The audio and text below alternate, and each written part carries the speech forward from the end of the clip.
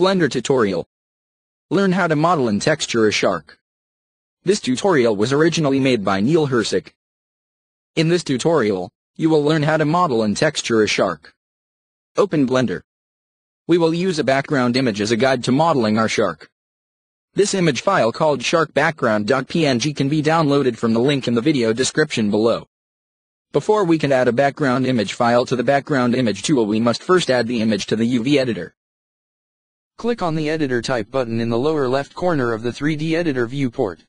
Header and select UV Image Editor.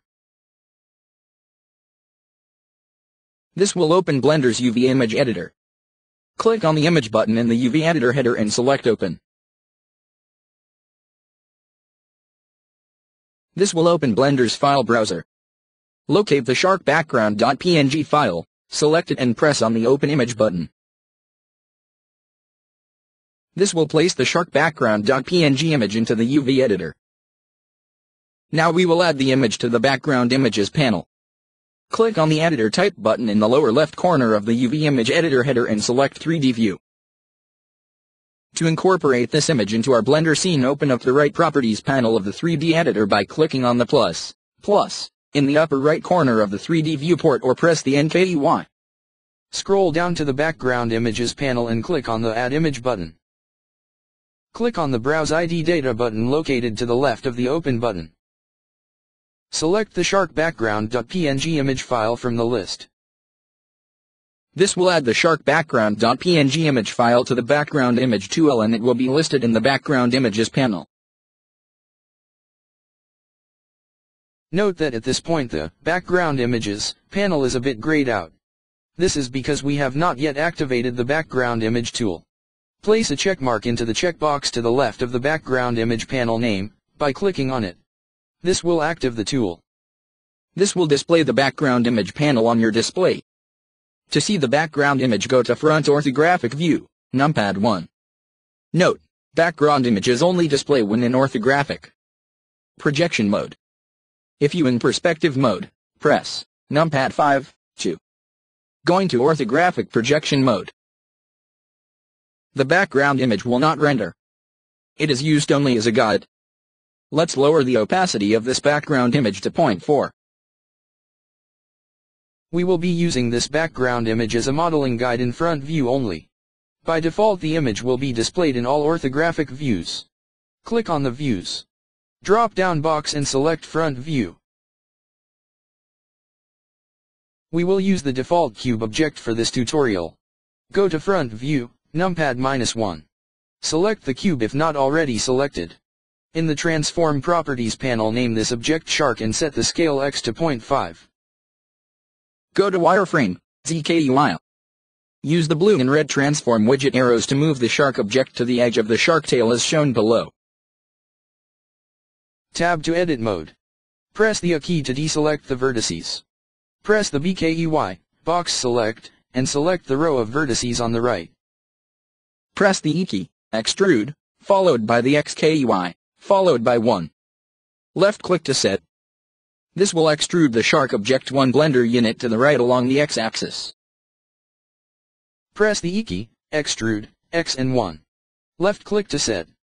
This will extrude the vertices 1 Blender unit to the right again as shown. Repeat this process until you have 8 segments of extrusion as shown below. With the final right set of vertices still selected, use the red transform widget arrow to move them to the left, positioning them at the tip of the shark's nose as shown below. Rotate your display view to see it more dimensionally. Switch to Front View, Numpad 1. Press the A key to deselect the vertices. Press the BKEY box select, and select the far left set of vertices. Press this key, Scale, and scale them down to the size of the shark image behind them and use the blue transform widget arrow, if needed, to position them. Press the A key to deselect the vertices. Press the BKEY box select, and select the second set of vertices, scale them and then position them as shown. Repeat this process for all of the sets of vertices. You may want to zoom in to get a better view. Note, make sure you use the scale tool and then position, instead of just positioning the vertex groups. Look at the shark object dimensionally. It should look like the image shown. Save your file. Switch to top view, numpad 7. Press the Z key to enter shading mode. We want to create a new face in the center of the shark's back to extrude the top fin. Press the A key to deselect the vertices. Go to Edge Select Mode, Control Tab, select Edge. Box select the two edges on the top of the shark where the fin will be located as shown. Note, we made this selection in shaded mode with the limited selection button activated by default, so that we select only the edges on the top of the shark and not the bottom edges as well. A box select in wireframe mode select the vertices, edges, or faces behind the visible selection as well. Zoom in a bit on this area. Click on the knife tool in the tool panel on the left. Your cursor will turn into a knife shape. Move your cursor to the left of the selected edges. Left-click and drag a knife cut through the two edges. Then, left-click again. This will result in line cutting through the two edges as seen below. To confirm this cut, press Enter or click the spacebar. There will now be a new edge between the selected edges. Select the two other edges as shown below. Press the knife tool button again and make another knife cut across these two edges. Left-click to set and enter to confirm. Go to Vertex Select Mode, Control Tab.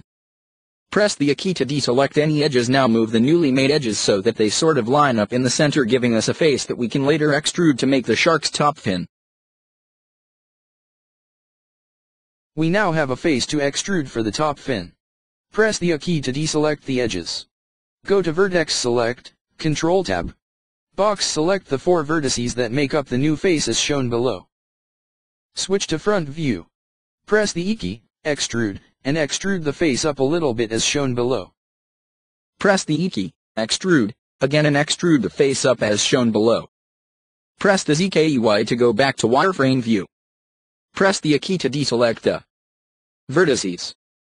Box select the vertex groups and move them, GKUI, as shown below.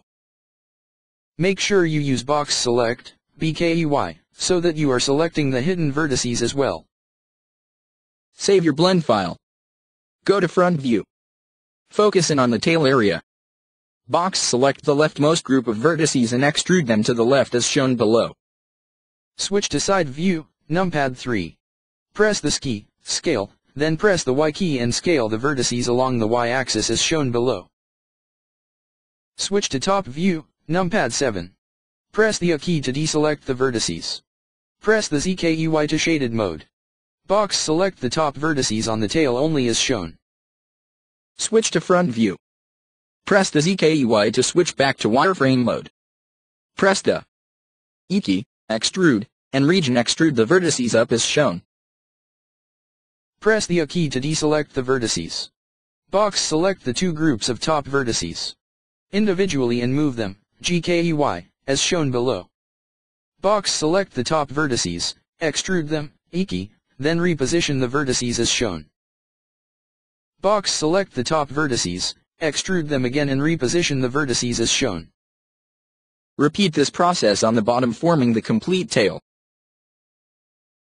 Save your blend file.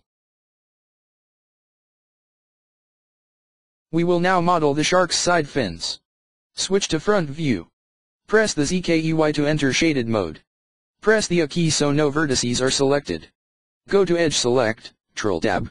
Select the two edges that will hold the shark's right side fin as shown below. As we did on the top fin, we will need to knife divide this face to create the vertices to extrude. Press the knife button tool in the left tool panel.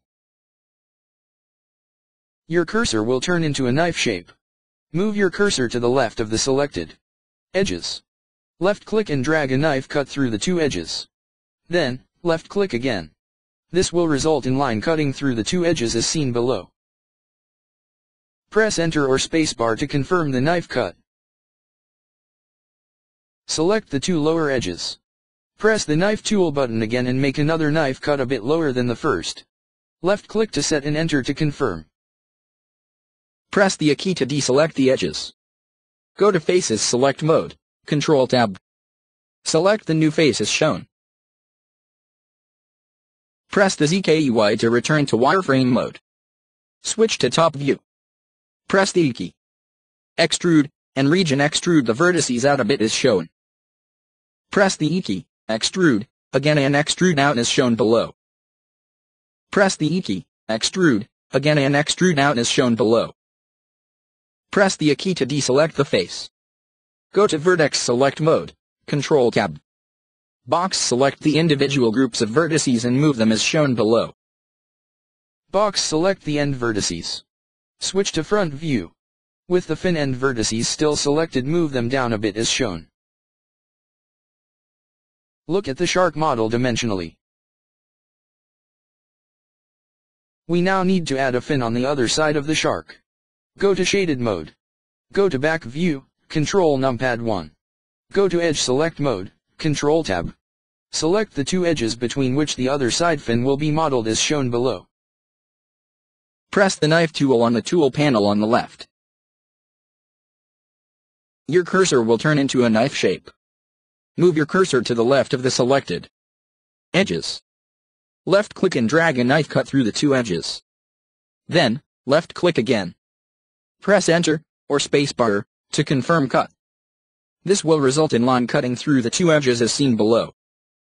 Select the two lower edges. Press the knife button in the left tool panel again and make a second knife cut lower down as shown below. Go to Face Select Mode. Select the new face we made by the knife cuts. Go to Top View. Extrude the face 3 times as we did on the other side fin. Then go to Vertex Select Mode and wireframe and adjust the positions of the vertices. Make sure to box select, to create a fin just as we did on the other side. Remember to grab the end vertices and drag them down a bit as we did on the other fin.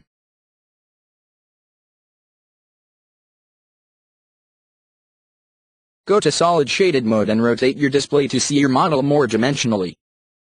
Save your blend file. Go to the Properties panel and uncheck the Background Images checkbox. We no longer need to use the background image. Stay tuned for part 2 of the shark modeling tutorial.